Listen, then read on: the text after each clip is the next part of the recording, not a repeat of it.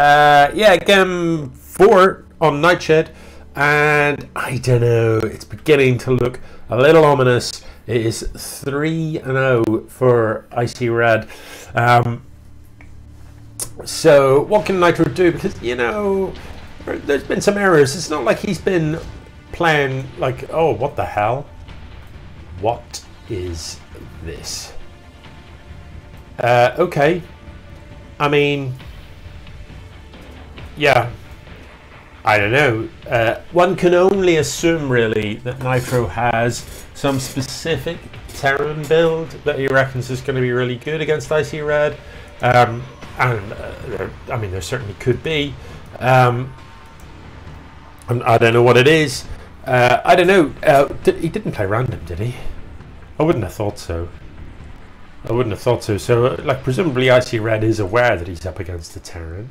But it looks like an awfully normal build. You know, the Rax is at home. There's no Ghast on yet, which is a little odd because you would have thought Reaper. You know, Reapers against Protoss are great, aren't they? Very few things as annoying as a quick Reaper in your base when you're playing Protoss. No, so it is a surprise to ICRedd by the looks of things. Yeah, you know, a Reaper in your base when you're tossed, because it's ages before you've got anything that can catch it. Ages before you've got anything, you know, it's got to be a Stalker or an Adept. So you've got to have the side core finished up and then have built a unit before you can deal with it. Whereas, of course, the Terran can just crack out the fastest unit in the entire game, able to jump up and down cliffs and heal itself with their single most basic tech structure with no add-ons. You know, that's in no way broken at all, is it? I've pointed this out to, you know, people who Terran men on more than one occasion, and, you know, like, I play random, as you guys may know, and I mean, I do have a slight preference, but I enjoy playing all three races. What I've found generally is Terrans are the biggest whingers. You know what I mean? Zergs generally don't complain that much. Toss don't complain that much. See people that play Terran always whinging. It's always, oh, that's broken and this is broken. Oh, that's so broken. And you're like, shut up, man. You get Reapers. They're like stupidly fast. You don't need any tech to build them. You just need 50 gas at the start of the game, and you've got the fastest unit in the game. And it can jump up cliffs, can circumvent walls, can't be caught by anything, and heals itself. Just quit your moaning. Not to mention, drop a factory, and you've got Widow Mines, a unit that does splash, splash, and cloaks. Oh, like, I'm sorry. What does Toss need to get splash damage out? You know, certainly more than just Rax factory. Yeah, no splash damage for Toss. No splash damage for Zerg. No. Not until you get to tier 3 with the other two races. So Terran have got like a tier 2 unit, basic tier 2 unit, that cloaks and does splash damage. They've got a tier 1 unit that heals itself and is faster than anything else in the game. Requires no tech support whatsoever. Unbelievable. And they have the nerve to moan. Anyway, that's all by the by. This is going to, presumably there's a Void Ray build in here. If this hasn't been spotted, this can be difficult to deal with. Nitro needs a bunker. He needs a bunker here and he needs it quite soon. Otherwise, this is going to be problematic. Widow Mines can be fantastic here if he knows that this is there, but I'm not so sure he doesn't. He's about to find out. The Void Ray is going to come in. 5 Marines aren't going to kill a Void Ray, but he is building Marines 2 at a time. The Widow Mine can make a huge difference. So the Widow Mine burrows and is going to fire. Unfortunately, with the shield batteries there, 3 shield batteries is more than enough to heal this up. So the next Widow Mine, you need to put it a bit further back so that it's out of range. But look, keep cranking out these, keep cranking out the Marines. Because you can win this, and Vikings are great, because bear in mind a Viking outranges a Void Ray by, I'm not sure, about a screen and a half, maybe. So he can hold this, but, you know, I'd love to see some workers come over and get some bunkers done, because that would make a big difference. The Widow Mines can make a big difference, and there are Vikings in production, so that's good. Worker production appears to have stopped for both players, and I hate to see that, you know. So, you know, if you're stopping workers, production at the 4-minute mark. You've turned this into an all-in when it doesn't have to be. See, these Widowmines doing the business there. I'd be, you know, I'd love to see them continuing to be produced. I'm not sure about this one going over here. You know, this is the problem zone. I wouldn't mind seeing a tank come out, because the tank, the range on the tank, you can target these down, and that would be a useful thing. All useful things. So I think Nitro can hold this. He's doing the right things. I would also quite like to see something go across the map and wreck this. You know, if he, like a Reaper, for example, squeeze out a Reaper in amongst this and just run it around the side, and look, there's literally nothing here. A Reaper would just go ham. So he's got enough here to fight this. I'm not sure why he's running. Burrow the Widowmine and fight this. So like, it's only 2 Void Rays, and look, one of them's got like 32 health. You could have beat that. I'm not sure that running from that was a good decision. He needs to do some repair in here. Don't know where the Widowmine's going. He needs it here burrowing. That Widowmine could just be making a huge difference to this. Right, or just do that. Yeah, I mean, yeah. Had he burrowed that straight away, I think it would have gone off. Oh well. So the factory finishes up. Sorry, the tech lab on the factory finishes up. The factory's still alive. I'm not sure about moving it closer to this carnage, but anyway, it is going to die now, and that's a real shame. Needs to get the repair off on this, and doesn't.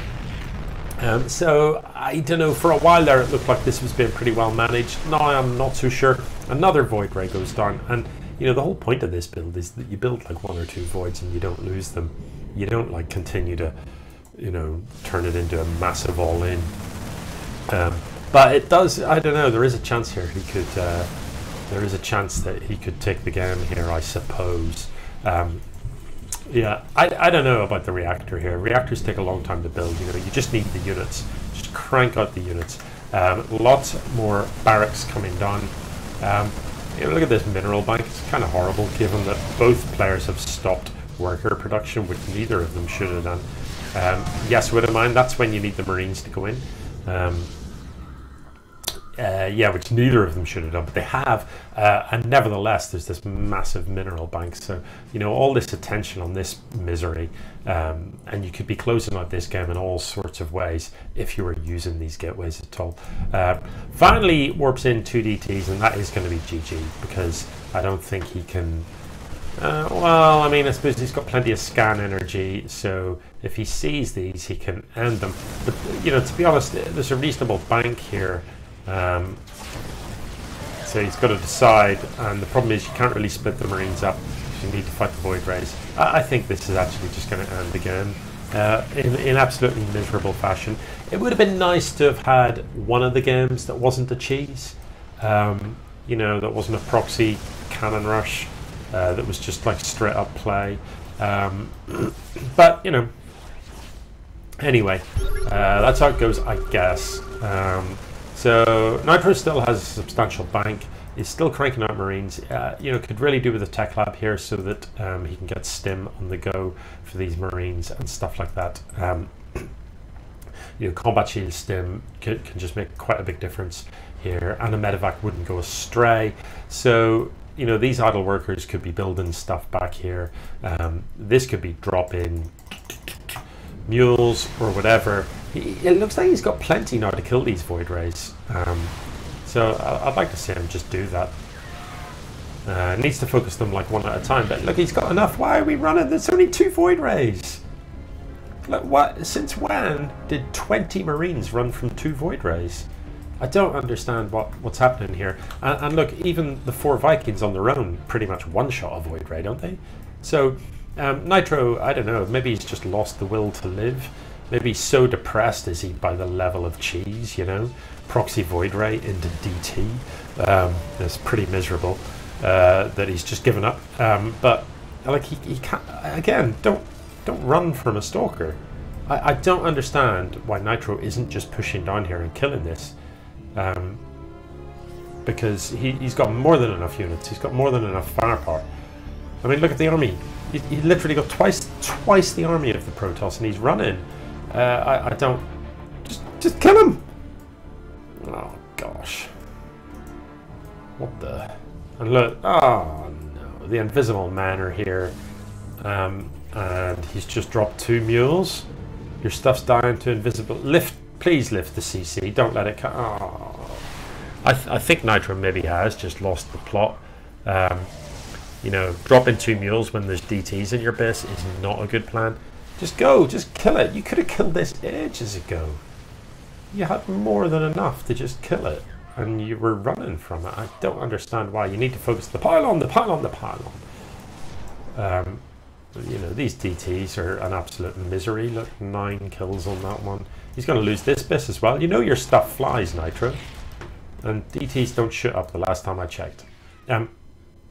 But if we look at the army supply, all he's got to do is lift the building here, and he can, in theory, win this, because he can just go across the map and win. But unfortunately, 1 DT could save the day. So, but like your stuff flies. Get a worker out. Build. Oh no, you don't actually have enough minerals.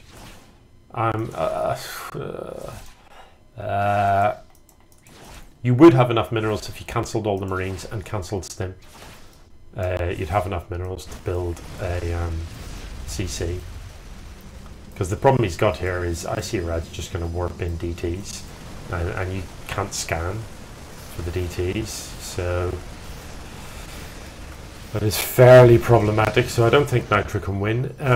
You know, but to be honest, he should have won, because he kind of did the right things. He had the Widow Mines, he built the Marines, but unfortunately ran away from Void Rays when he should have just shot them in the face. And these DTs are just going to win the game for ICRedd. I'm a little. This is one of the most depressing games I think I've ever watched. Again, that's a game that Nitro should have won, because it was a hold, and he had like double the army, literally double the army. All he had to do was not lose his CCs, which actually wasn't that hard. Just lift them off, you know what I mean? Repair them, anything. Ah well, there we have it. Yeah, a pretty cheesy 4-0. ICRedd sure does like a cheese, doesn't he? So there we go. Anyway, that's how Scrap goes. GG.